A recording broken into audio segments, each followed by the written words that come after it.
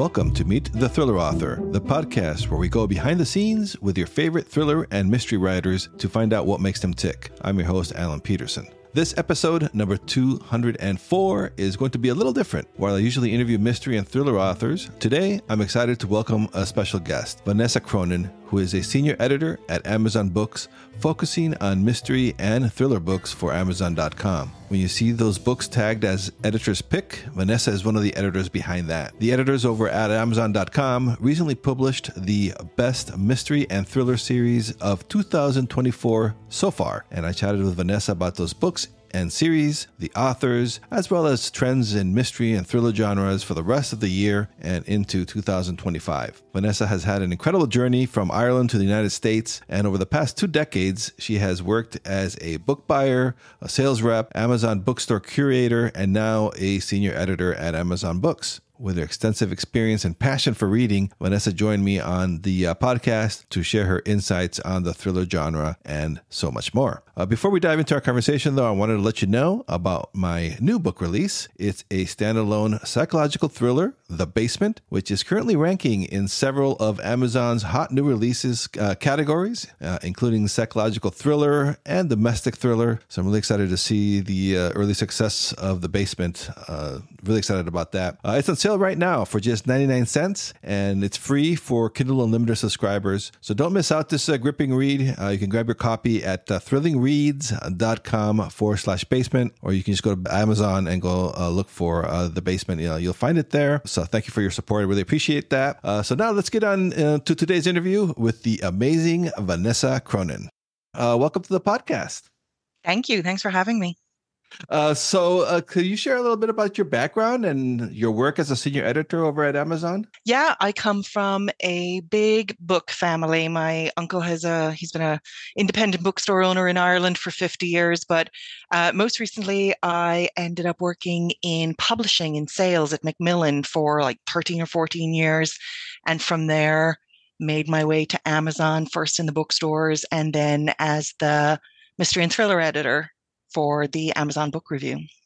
Oh, wow. So that's awesome. So you've always been working in the book business. That's like a dream come true. Mm-hmm. Oh, it's always been about books. Yeah. And so just kind of curious, what initially drew you to the mystery and thriller genres? Were you just assigned to that category, or were you always a fan of that genre? I've been a fan for a long time. I worked for a woman who is a huge mystery and thriller fan. And I confessed to her one day that I had never written or had never read a mystery and thriller.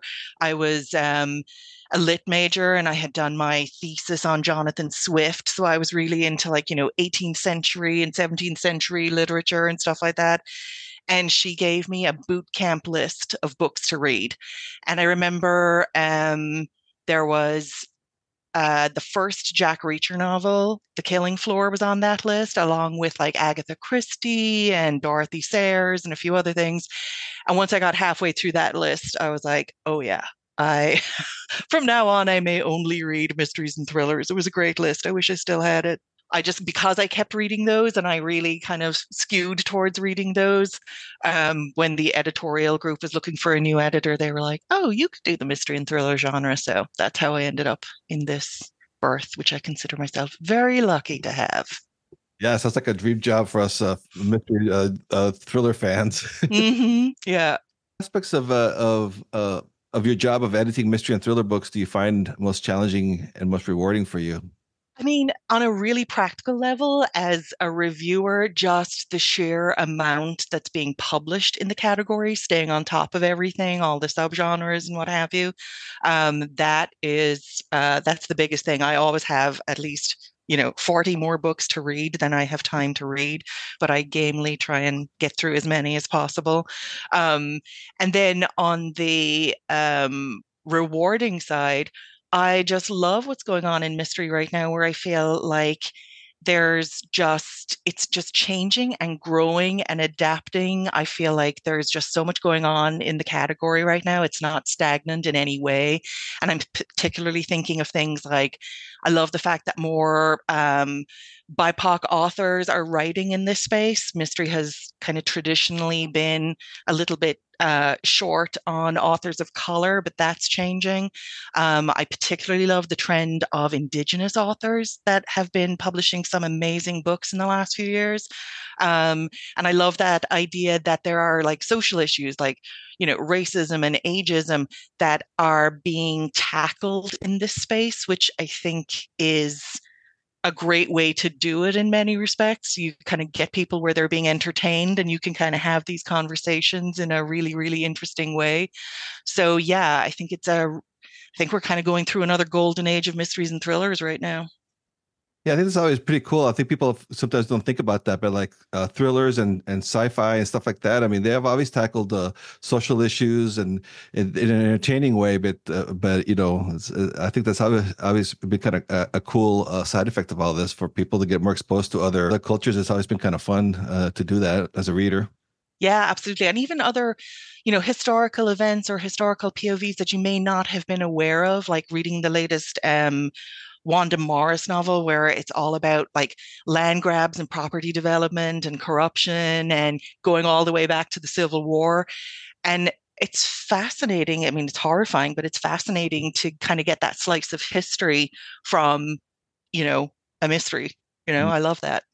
Yeah, that's sort of like the Killers of the Flower Moon, those type of books like that, or Yeah, that and there was one that I was just reading that also dealt with property grabs and stuff like that. And the name, of course, is going to escape me now because I tried to talk about it and mention it, but I'll come back to it.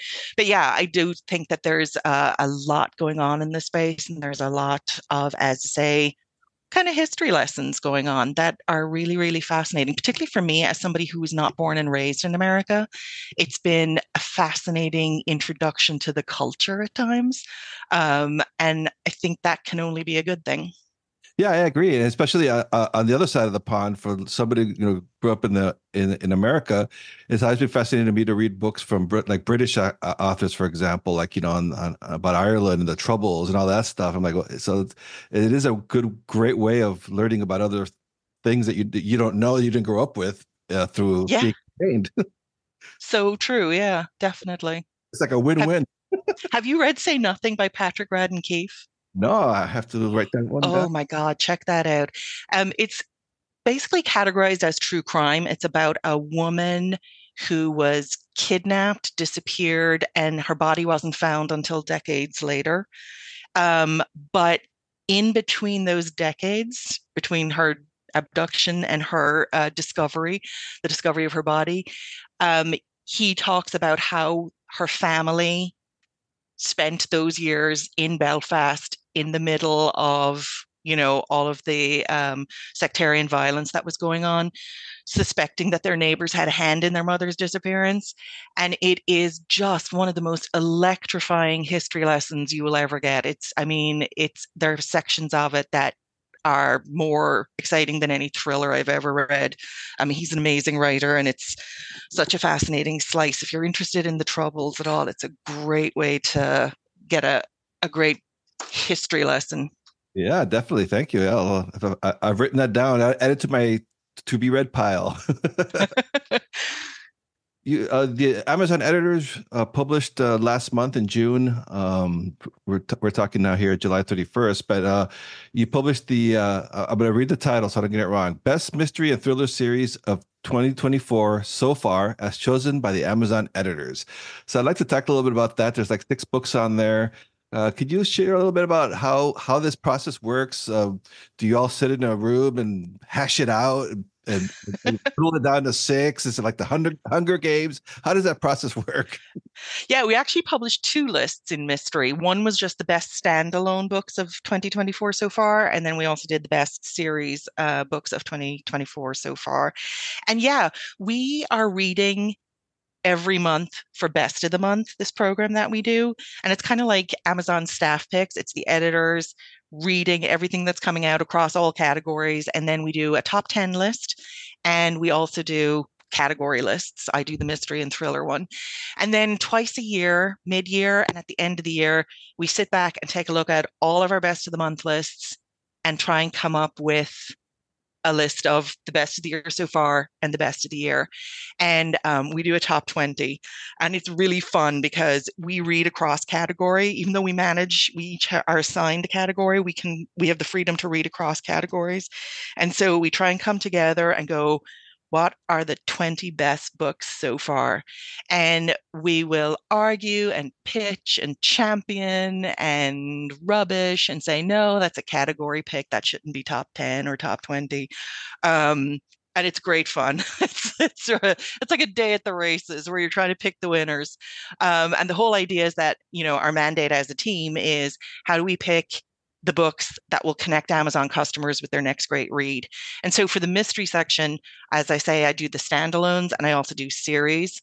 And for me, so far this year, the Tana French, the second book in her Irish series, The Searchers, The Hunter, was hands down one of the best books I read so far this year. And then the book that Don Winslow ended the City series on came in at number two.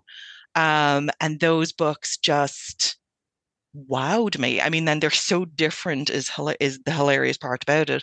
The Tana French novel, as you say, is set in a small Irish town where a former Chicago PD officer is coming looking for a quiet life. He's divorced with a grown daughter, and he just wants a quiet life now.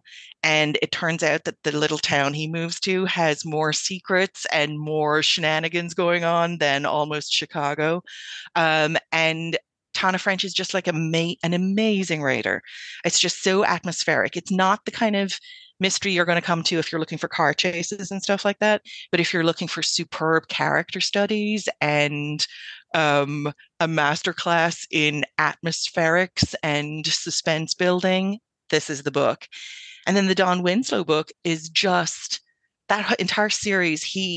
I interviewed him last year, and it was amazing because he was saying he had set himself this task. He said he felt he was undereducated.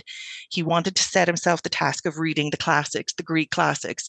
And as he's reading them, he's seeing comparisons and similarities with basically mob books. And so he's like, what if I wrote a series set in America about gangsters, but I used the tropes from Greek tragedy? And that's what he did. So if you have read any of those books, you will see mentioned there's a character that corresponds to Dido, to the Jason and the Golden Fleece, to Agamemnon. There's all kinds of characters that pop up from Greek mythology, but they start out as what he calls leg breakers from Provincetown in New England. And it's just the best series. I was really bummed when I realized that this was going to be the last and I would never get to read these characters again. Oh, and how many books are in that series? Three. Three. Okay. Oh, wow. Yeah. It starts with City on Fire, and then City of Dreams, and then City in Ruins. Wow. That's a whole different level of coming up with an idea for a book like that. That is so cool. I know, right?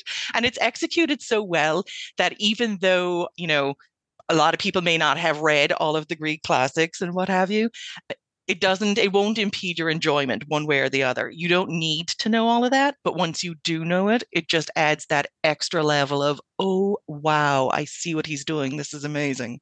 If I remember correctly, I'm not very good at the Greek history, but was it like they said Aristotle or Plato or one of those two actually wrote the first thriller or something? Yeah, I've read that too. And with the Iliad and the Odyssey, two books that feature prominently in the City series, he doesn't slavishly follow those plots, but he kind of works the plots and the characters of both books into it, which makes it even more amazing and an even more delicate mix. But yeah, it's fascinating. It's so well done. And the film rights have been sold. So apparently that actor who played Elvis, Austin Butler, he is tipped to play Danny Ryan, the head leg breaker in City on Fire. So that'll be interesting. And so then I was looking at some of the other books on your list. Some of of course, the masters. Walter Mosley's on there. Mm-hmm. James Lee Burke. Can you talk a little bit about those two books? Yeah, James E. Burke first, Cleat, because I loved this book. He does this really clever thing where if you're familiar with the Dave Robichaux books, and there are tons of them, he does something different where he takes kind of like the sidekick character, Cleat, and makes him the center, the main protagonist of the book. And so not only do you get to learn more about Cleat and get to see, the internal workings of his mind in this plot that's all about trafficking and just the worst evil. But Dave Robichaux ends up kind of riding shotgun with Cleet. So you get to see him and get to learn new aspects of him by viewing him through Cleet's point of view. And again, it's just a storytelling technique that just shows why James Lee Burke is such a master. It's just so well done, so fascinating. It's almost kind of got, you know, almost a tinge of an origin story because like you learn things about Dave that he might never give up on his own. And I just loved it. And it starts out with Cleet dropping his car off at the car wash. And then you would think something so mundane, how could it go wrong? And then it absolutely does. It's such a great book. And then Walter Mosley, I love all of his series, whether it's Easy Rollins or whether it's his new King series. And this one is another one where um, Easy basically takes on a case, a woman with ties to his past, and it's almost like the nostalgia for the past that she represents blinds him to some dangers.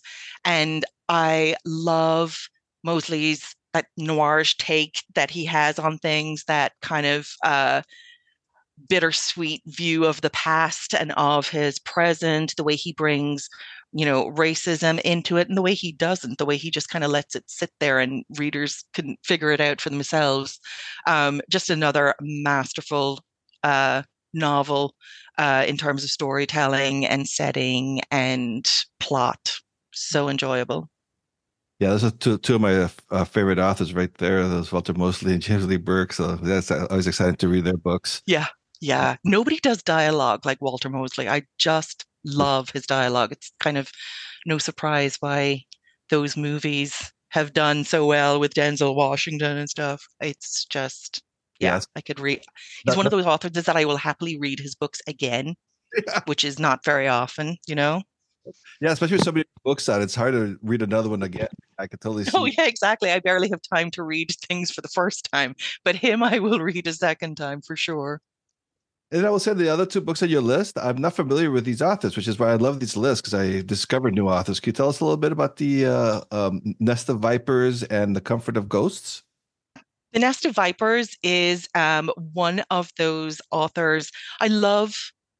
And I don't know if this has to do with like, growing up in Ireland right next to England, but I absolutely love books set in India. I love Southeast Asian writers. And this is a great mystery series set in India. It is one of those books where the location, the setting, the cultural mores, the cultural rules, the differences between what's familiar to me and how they live make it just a fascinating read. And then the mysteries are super interesting. And this one involves a visit from the Prince of Wales, which is actually an historically accurate detail. The Prince of Wales did come to visit India during the time frame in the book, but the author does this awesome job of um, kind of doing like a speculative take on it. Like, what if somebody had tried to kill him? How would that conspiracy play out? And it's just, I inhaled this in a sitting. It's such a good read. And it's not set in contemporary times, right? It's like the 1920s. No, historical. Yeah. It's a historical mystery, which makes it even more interesting because at the time, not only was India kind of working towards making its bid for freedom, but Indian women are also kind of going, well, the country is working towards freedom. Where does this leave us? And so there's a very interesting feminist angle to it about how Indian women are treated and how much agency they have and how much agency they want. And so it works on so many levels. There's so much nuance and so much going on in this book. Oh, that's the food. I'd add that one on my list too. Do. It's really good. What about the Comfort of Ghosts? Can you tell us about that one? That's another historical mystery, actually. I realize I do love those. So Maisie Dobbs is the name of the series and the name of the lead character. And The Comfort of Ghosts is actually, like the Don Winslow, the last book in the series. She's putting this series away. And it is about the Maisie Dobbs, the first book in the series. We meet Maisie Dobbs as a very young girl about to start service in a really wealthy household. And she's so intelligent that the family basically adopt her, educate her, and she goes from being a housemaid to a nurse in the First World War. And then one of the friends of the family becomes her mentor. She becomes an amateur sleuth and takes over his investigation business after the First World War. And then when we meet her in The Comfort of Ghosts, she's now a middle aged woman or closing in on it. Second World War is just passed. And she is still the head of this investigation agency. And it again deals with social issues. She is, she's not one of those showy kind of Sherlock Holmes, detective prodigy. She's just this really lovely, emotionally intelligent, helpful, kind woman who deals with a lot of the social issues that are happening in England because of the wars. And it's just a fascinating story. Every book in this is better than the last in this series. So you get that slice of history, you get that whole thing of how women fare over those decades in England. Where when Maisie starts out, it's not cool to be a detective. It's not ladylike. There's a lot of suspicion. By the time the Second World War is over, things have changed in certain ways, have remained the same in others.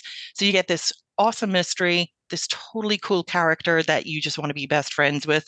And then, like I say, a really interesting history lesson as well. So this is one series that I'm really, really sad to know there isn't going to be any more. Oh, so that's ending too, like Winslow. So, Yeah, exactly. Cry. I mean, you have such a pulse on the I don't know, of course, with your job and what you're seeing. What are you seeing? I'm just kind of curious what kind of themes you think are going to be popular for the rest of the year and in 2025. Well, one of the things we're seeing definitely is genre mashups are really, really big. I cannot remember a year where I have had so many conversations with the lit fic editor or the sci-fi editor going, is this book a thriller or is it lit fic or is it sci-fi? And I'm thinking of books like All the Colors of the Dark, which was one of our top five best books of the year so far. And that is a book. Basically, on one hand, it's about a 30-year hunt for a serial killer. And on the other hand, it's about devotion and love and the different kinds of love and, you know, keeping the fires alive and supporting friends in their hours of need and the helpfulness of art in healing trauma. So that book stands out. The other one I would say is The God of the Woods by Liz Moore. And she released a straight up mystery, The Long Bright River, a few years ago, which was phenomenal. And The God of the Woods is out now. And that is a book that is, on one hand, about two missing children. Um, in Two children go missing in 1964 and another one, or 1963, and another one in 1975. But it's also about class and privilege and, blue collar versus blue blood. And it's, you know, these are books that you could hand them to any mystery and thriller reader, but you could equally see them, and they are being picked up by book clubs across the country because they have so many interesting themes. There's so much emotional heft to them beyond the mystery and thriller plot lines. And I think that's going to continue. I think the other book, of course, that I should mention that fits that perfectly, in fact, it goes one step beyond, is The Ministry of Time, which is a spy thriller, a time travel book, a, speculative sci-fi book. I mean, that one mixes about four or five different genres, a little bit of romance in there too. And I think that's going to continue. I think that has been a trend that, as I say, really surfaced this year, and we're going to see more of that going forward. Just kind of curious, are you going to have a list for August? And if you are, is there like, can you give us like a little sneak peek? Well, we don't release the list until August 1st. But yeah, I one of the books that I've been reading is a fantastic um, horror title and a really short little book called Tiny Threads. And, we were talking earlier about how the mystery space is dealing with, social issues like racism and stuff like that. And this book, it's less than 250 pages, but it's about a Latina woman who goes to work for a famous fashion designer. And she has to do things like code switch. She has to figure out how to kind of, hide the parts of her, what you may call it, ethnicity that she doesn't think are going to play well at work. And yet she's also in this new situation, finding her feet, hearing these strange noises, having these strange, we don't know if they're supernatural experiences or if it's her psyche that's kind of breaking down. And it's just this fantastic mix of horror and, as I say, living as a Latina woman in a workplace. It's really, really fascinating so far. So that's one that I'm really excited about. So the other book that I loved for August was House of Glass by Sarah Pekkanen. And she is the author who co-wrote the couple in between. And House of Glass is her latest one. She's writing this one on her own. And it kind of reminded me of The Silent Patient in that there is a murder, we think, and a psychologist who's there to kind of advocate for a child who's living in the home where the murder occurred. And it's just one of those super nail-bitingly tense. You don't know what's going on at any point. Is there a child in danger? Is the child actually the cause of the danger? And I loved this one. I absolutely tore through it. I love books that have psychologists and stuff in them for some reason, and this one just fit the bill. And then we were talking earlier about how there's a lack of BIPOC authors historically in mystery. One of my other favorite August books was The Queen City Detective Agency. And that was the book that I was alluding to earlier. It is also about property development and corruption and land grabs and kind of redlining. But it's the start of a new detective series, and it features an awesome detective, a woman of color, Clem, and it's that great mix of history, mystery, and 1980s nostalgia, which I'll admit to being growing up in the 80s, so that Yeah. was a boon for me, and it's really, really funny is the other thing. And then the other book that I loved, and that we're talking themes and trends here. After Oz is this, I won't say it's a retelling of The Wizard of Oz because The Wizard of Oz, it picks up after The Wizard of Oz ended. And it's kind of like a speculative retread where it asks, what if Dorothy Gale were accused of murdering a spinster at the end of The Wizard of Oz? What if it wasn't a witch that she had killed in some, parallel universe? What if it was a spinster in this day and age, or in her day and age? And it's so original and fresh, and it's such a help to kind of know the characters, and so much fun figuring out which characters correspond to the characters in The Wizard of Oz. And just such an original idea that, again, I loved it. And it fits into a trend where there have been a lot of classics that have been reimagined. I'm thinking of The Murder of Mr. Willoughby, which kind of asks the question, what if Darcy and Eliza Bennet had, what you may call it, a son who was a sleuth and solved murders. And so, yeah, that's another trend that I really like, this kind of fresh, original take on classics. Oh yeah, that is awesome. That's really cool. It's just so smart to think of that and to write a book based on that. It's just so awesome. Yeah, it's so great because, I mean, like with the Jane Austen book, she assembles basically all of the characters from all of the books. And there's at least, I mean, like Emma and Knightley and Marianne and her husband, the Colonel, they're all staying at this house, having a party, and the Darcys and their teenage son. And Willoughby gets murdered, and boom, the son, Jonathan Darcy, is solving the murder. And it's just so clever because you already feel like you already know the characters from reading Jane Austen. And this just puts them in new settings. And it's just so fun to see them interacting with one another, people from different books interacting with one another. It's so clever.